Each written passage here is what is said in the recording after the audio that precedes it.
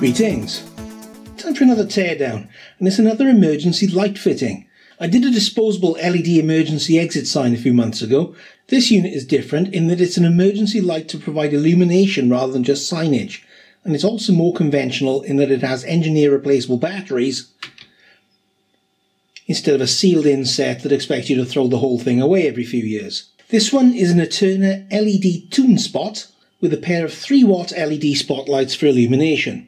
Normally it would have a cover screwed to the front, but as you can see, that's long gone. It's got a carry handle though, so it can be used as a portable spotlight, not just a wall-mounted emergency fitting. In normal operation, the lamps are off, with LEDs indicating that it's trickle charging, and the two lamps are okay and haven't failed. If the mains fails, the lamps will quickly turn on and remain on until the mains returns or the battery reaches a voltage of about 3.14 volts, at which point it'll turn off. Speaking of the battery, that's a pack made of 3 nickel cadmium F cells in series, so 3.6 volts at 6 amp hours. That'll be sized so the unit has plenty of runtime, as if it can't keep the light going for 3 hours, it needs to be replaced. That's the case here, as the centre cell has gone weak, but it's got enough life left in it for doing a little bit of testing at least. There's a little bit of attention to detail in here in that it's got this little rubber bulb thing. And as the air inside the unit expands and contracts due to heating and cooling, this bulb will allow the air pressure to equalise with the air outside the case without impacting on its IP65 rating. It does have screw holes, but it does also say in the manual that if you use those you should apply silicone sealant to them once it's fitted. Under the lid of each spotlight we find these heat-sinked LED modules, and the cover can be pried off this as there's a mounting screw actually on the back. Popping that cover off reveals 3 1-watt LEDs on a metal back circuit board together with a pair of MEL 7135 350mA constant current regulators and a 1K resistor. Presumably having the regulators in the lamp head instead of on the board means that the same board could be used with different lamp wattages without having to redesign or stock different board variants. There's no mention in the regulator's datasheet of temperature sensing, so that's not it. As the regulators are surface mount devices, it also makes manufacturing the board a lot easier, as that board is single-sided with all through-hole components. Having it here means you haven't got to mess around with surface mount. The main board looks pretty simple, no bitey switch mode supply here, just a conventional mains transformer and a fuse on the incoming supply. Everything else is low voltage. Here's a close-up of that board front and back, with the back image flipped to match. And here the same image is overlaid so you can see how the tracks match up with the components on the top. And of course, where would we be without the schematic? I've measured the transformer secondaries as 6.4 and 4.5 volts, at least under the load is getting here, and I've measured the rectified and smoothed outputs as 6.1 volts for the main supply, plus a 12.8 volt supply that appears to be just used for monitoring the presence of an incoming main supply. I'd have thought that could be done with the main secondary winding, but they've taken a separate winding for it. Who knows? Incidentally, that earth connection goes to the transformer and nowhere else. There's no continuity to the laminations, and there's no continuity to the secondaries, so I suspect there's a screen in there between the primary and secondary, and that's what's getting earthed. Most of the circuit gets power through a chunky 2.2 ohm resistor and a diode. This is what trickle charges the battery.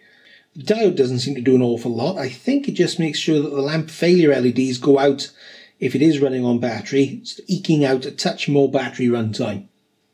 Each lamp is driven by a pair of 1.5 amp PNP transistors in parallel and has an LED indicator which lights if the lamp is working.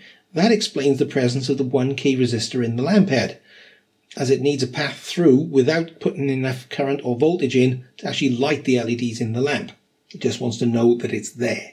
Those PNP transistors are all turned on by pulling their base voltage down, which is the job of NPN transistor Q1, and that gets turned on with a soft start thanks to capacitor C4 by microcontroller, which is a pretty simple job in here really. The charge light is on unless either the battery voltage goes too high, indicating it's no longer charging or has been disconnected, or if the mains has failed. The lamp control is on if the mains has failed and the battery voltage is high enough. If it's gone off because the battery is low, it stays off, or at least appears to stay off, even if the battery voltage rises again off load, and won't turn on again until the mains has been back at least once. This is something that can be carried out using comparators and a bit of logic, but given how cheap 8-pin microcontrollers are, plus the flexibility of being able to code in turn off or turn on delays, initial boot up action, prevent impulsing when the battery is low and so on, it makes sense to just do it this way. That microcontroller gets powered from a 3-volt regulator, and that's your lot. Well, almost your lot. The datasheet for the constant current regulator has this chart showing the output current versus the supply voltage, and it suggests that the battery voltage needs to be around the 4-volt mark in order to get the 2 times 375 milliamps required for a 3-watt output. 2 times because remember each lamp has 2 regulators in parallel sharing the load. So let's put a voltmeter across the lamp supply and an ammeter in line and see what we get. For this, I'm going to use a different battery pack. It's still a 3.6 volt NiCad pack, but it doesn't have any DUF cells.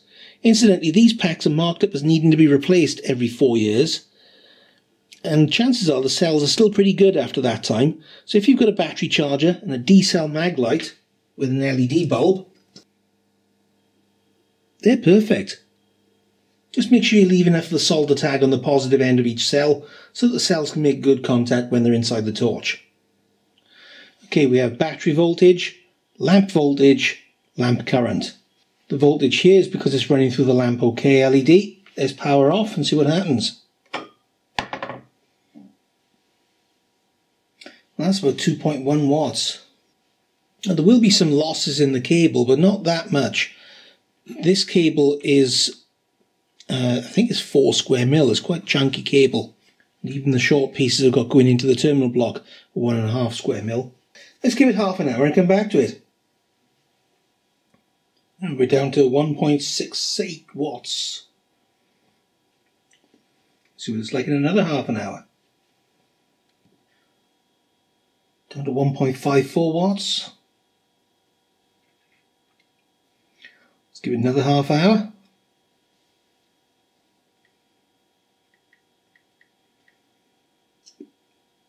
.48. Another half hour, 1.35 watts.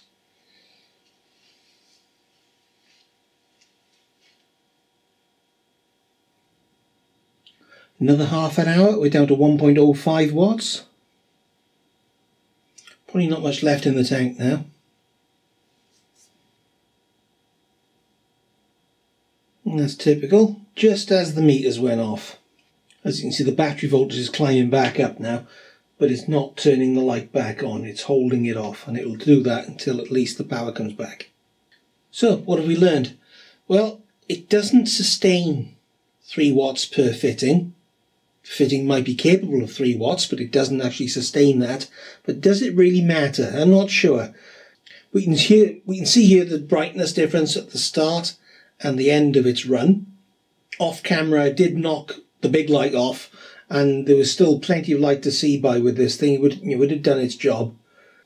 Obviously the battery would last longer because it's only using a, what's this one, 4.5 amp hour cell, I think. Does it say? 3 amp hour pack, and the proper pack is 6 amp hour, so the runtime certainly isn't an issue.